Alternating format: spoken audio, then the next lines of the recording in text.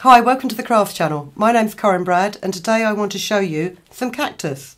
Now if you've been hooked by the succulent bug, but you're not very good at looking after plants, and actually they are quite easy. There's about 97 in my house at the moment because my daughter collects them. But you can make your own cactuses very easily by painting stones. And then you can just arrange them in a little terracotta pot like this. And all that's in that pot is some of that pink Himalayan rock salt that you put in the bath. And it just holds the stones really easily. They can just pop in there like that. They stay really still. Very, very simple to make. So I'm going to pop this to one side. You can either go down the beach if you want, or you can buy those bags of like polished river stones that you get in the homeware shops for filling up glass vases with to arrange your flowers. Simple stone like that. It doesn't have to be perfectly oval because actually if you look at the majority of cactuses, they're not perfectly oval. Grab yourself a fairly soft paintbrush, this is this one, and choose your colour. Let's paint this in a nice turquoisey green, because that's the other thing, cactuses don't have to be green, you can paint them any colour that you like. But just make sure you paint in the same direction for a smoother finish, and that you work your brush well into the holes that may occur on your cactus. To save yourself from getting paint all over your hands and all over your work surface, use acrylic paint which dries fairly quickly and only paint one side of it. Lay it down and let it dry. With those river stones, because they're a very, very smooth, non-porous surface, you will need to put 2 coats of acrylic paint on both sides of them. If you don't have any access to stones, you can make equally good fake stones with air dry modelling clay. Simply get a ball of clay, roll it into a ball, stick a cocktail stick in it and then just smooth it up to make a cactus shape, like these two here. You can't see that on the white. And again, you can paint this, and the beauty of this is you can paint it all the way around because you can use the stick to hold it. In fact, this is a great little project for kids. You can, you know, especially with air dry modelling clay. I wouldn't recommend using like a bakeable polymer clay because the acrylic paint will take to it, but it doesn't take as well. This air dry clay, this is one that's actually made by Fimo, but it does absorb paint really well. And then just, I need to stick it somewhere to let it dry.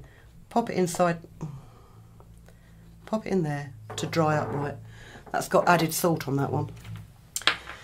Let's just pop that to one side and close this up before I knock it all over the table. So you've got your stones, or you've got your fake stones, and you've painted them in various different colours. So even now at the minute, they do look like cactus, especially like those bunny ears cactus that you get.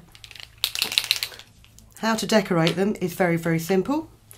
You can, if you want a bunny ears cactus, a traditional bunny ears cactus, they tend to have a spot pattern that goes like this. Oh.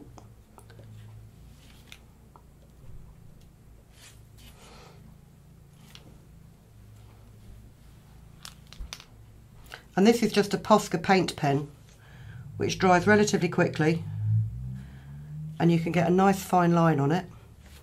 So that's your bunny ears cactus. You can go to town with just a whole lots of dots running up here to indicate the type of cactus that has those ridges in it almost.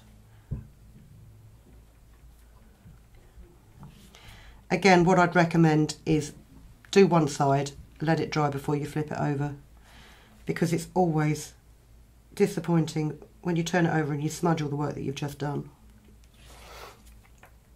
Or you can just get creative with it and you can do lines of dashes and crosses, just so that your cactus looks a little bit stylish. They never need watering. You don't even need to leave them in sunlight. They're not going to stab you every time you walk past them.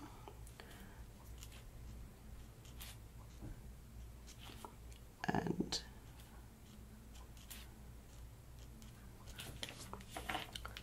once you've painted them and they're dry, let me just remove this one that probably isn't dry yet. Get yourself a little terracotta pot. What I've done is I've actually put some kitchen towel in the bottom of that terracotta pot so that the salt doesn't fall out of the holes. And this is purely just rock salt that we've got for putting in the bath. But it makes a great surface for you to stab your little cactus into. Let's add one of them out of here as well, just for a bit of change of colour. And there you go. Very simple. Succulents in seconds. Hope you enjoy them. Please let us know how you get on, and we'd love to see photographs of your succulents. If you've been inspired to create, please share your makes with us in the comments section below. And if you've enjoyed videos by the Crafts channel, hit the like button. Want to see more of us? Then click subscribe. See you next time.